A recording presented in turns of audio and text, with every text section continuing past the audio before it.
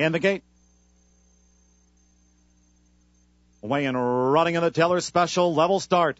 Venomous breaks well from the rail. Storm Surge is right there with Gaff, and Chosen Chief is up close early as they race up the back stretch.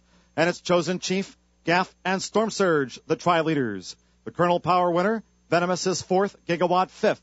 Then at the rail, Santana Strings and Rizich is last. 9 lengths adrift of those leaders as they go into the far turn. It's Chosen Chief and Storm Surge who lead Gaff into the far turn. 4 more lengths back to Venomous, fourth. Gigawatt is fifth. Then 2 more lengths back to Rizich, last but one. And Santana Strings soon outpaced. The opening quarter went in 22 seconds flat. So they come off the home turn for this long run in, under 2 furlongs to go.